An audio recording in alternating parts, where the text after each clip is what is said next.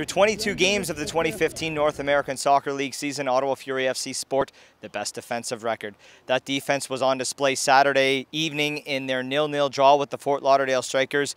We caught up with goalkeeper Romuald Peiser, who leads the NASL in almost every goalkeeping category you would want a goalkeeper to lead. I don't like actually to talk about individuality, because we are a team. We defend well all the season. Last game I had maybe a little more to do, but generally we are very compact behind and don't let a lot of opportunity. So yeah, I had a little more work, but yeah, it was a good teamwork. We could score in the first half, so it was a good game. Well, Peiser refused to give himself any individual credit for the team's accolades this season. Goalkeeping coach Bruce Grobbelaar talks about the value behind this experienced goalkeeper. He's always first in training and last out of it. He wants to work.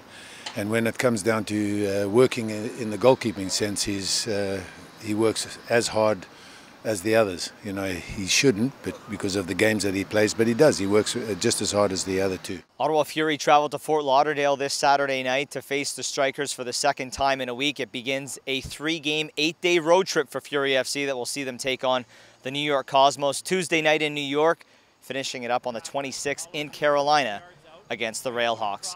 Fans can check out Fury FC in action for all 3 road games at the Heart and Crown on Preston Street. For Ottawa Fury FC, I'm Graeme Ivory. 1-0